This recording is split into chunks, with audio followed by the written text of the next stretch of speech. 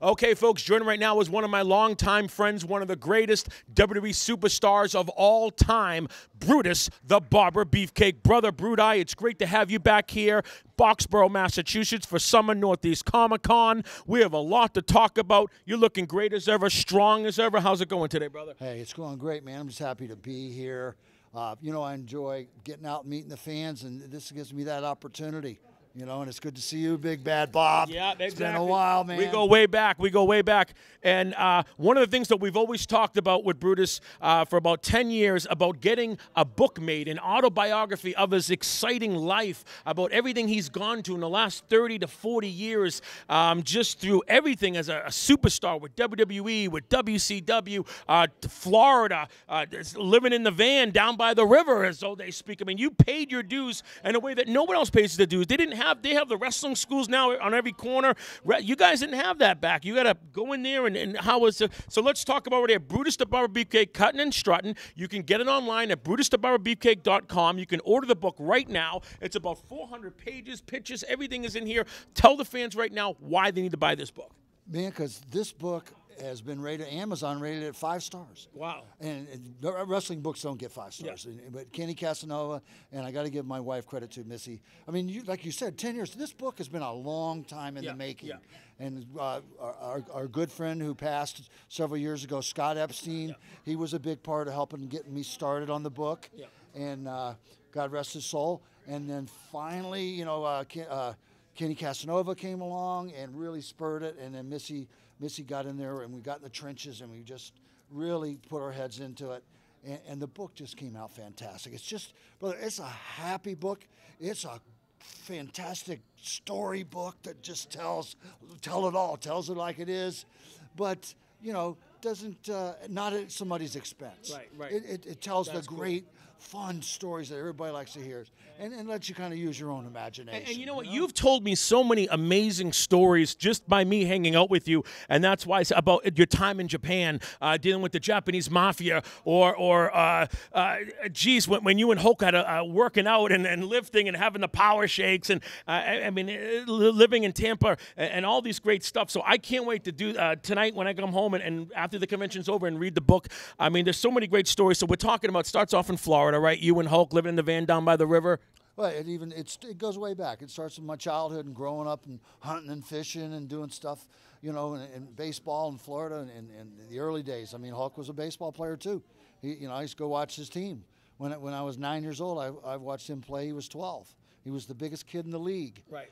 And he was so chubby that he could barely run the bases. Right. You know, I seen him hit the fence, just smash, crush the ball, hit the fence, and barely make it to first base.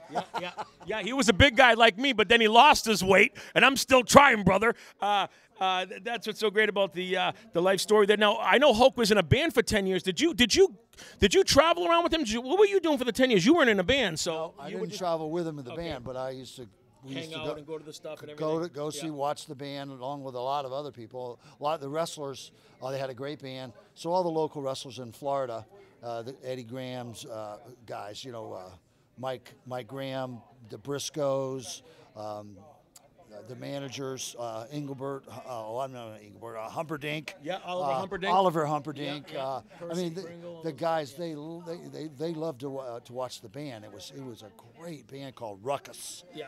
And so, you know, that's all. We all kind of came together, and you know, Hogan and I went to the same high school, so you know, we were running the same circles. We all went to the same beaches and all went to the same bars, you know, and so, you know, that's how we had become friends. And we went to the same gym, and we were working out in the same gym for years before the wrestling thing ever came along. Now, you just started the GoFundMe account to help with your knee replacement. How's your knee holding up? All the wrestling fans pitched in and helped you out, and how did that go out, bro? I just want to, you know, from my heart to all the fans out there, just want to thank them from the bottom of my heart. There's so much for their generosity and their kindness has been tremendous. We're still in the middle of getting bills paid, so keep it coming, whatever you can spare. It's all good. I know you want to pan in, you can show that's the knee after about 3.5 weeks. And I'm still definitely in the middle of a long rehab and getting those bills paid, the hospital and the doctors. So it's all out of pocket, no insurance these days. You know, and we talked about. It's funny because Hulk said, you know what? I wish my finishing maneuver was the sleeper hold because of what he had about 8 back surgeries with that leg drop that he did. And you wrestled for a long time. I know you retired about 2 or 3 years ago. You're telling me, but you know what? Geez, you really had a nice, safe style that allowed you to bring the guy in, get him in the sleeper, knock him out, cut his hair. Let's go home, brother. You know what I mean? So. Well, I retired after 40 years. Wow. In the wrestling business, which is pretty much unheard of, and never had any surgeries related to those injuries. Exactly. But after the 40-something years of weightlifting and the 40 years of wrestling, eventually the knees wore out. The knee wore out. Yeah. So I had to get it done. It was part of it. But yeah, Hogan, 12 back surgeries, both hips replaced, both knees replaced. Yeah, he's sounds like the Bionic Man right there. Yes, yeah. It takes him a half hour to get out of bed in the morning, and I'm just thanking God that you don't have to go through that. Yeah, you know, I'm into my first big surgery. Yeah. What do you think about the wrestling business today? It was so different than when you started. Now there's so many wrestling promotions. There's wrestling schools. There's social media on the internet now where people can write something. Look at Roseanne. She wrote something stupid and just cost her the whole job.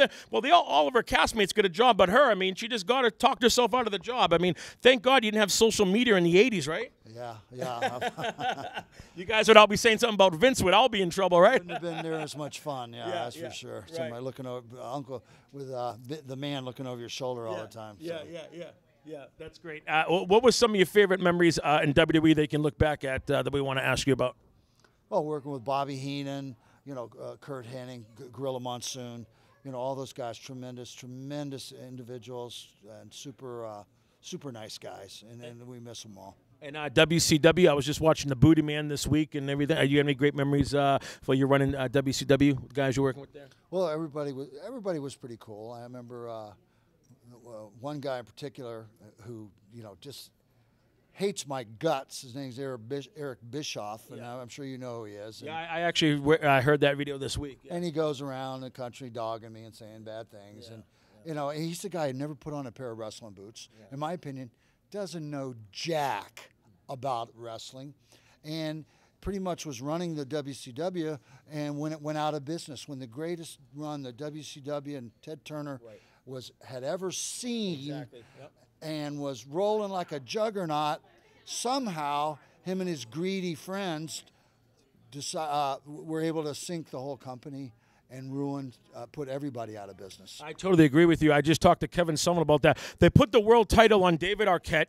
They put the world title on Vince Russo, and I think actually Eric won the belt. But there's so much that happened during that period. But that's how you sink the company. You put the belt in some marks that have never been in the ring, and then you overpay everybody with Ted Turner's money. Well, brother, I want to thank you so much for your time. It's always an honor. Folks, remember, it's at BrutusTheBeefcake.com right here. The name of the book is called Brutus the Barber, Beefcake, Cutting and Strutting. It's 400 pages and more. You got to read it. You got to get it today. You got to talk about this amazing life, everything that Brutus has done, traveling around the world, not just the United States, around the world, fighting some of the greatest superstars in history and becoming one of the greatest superstars in history, Brutus the Barber Beefcake.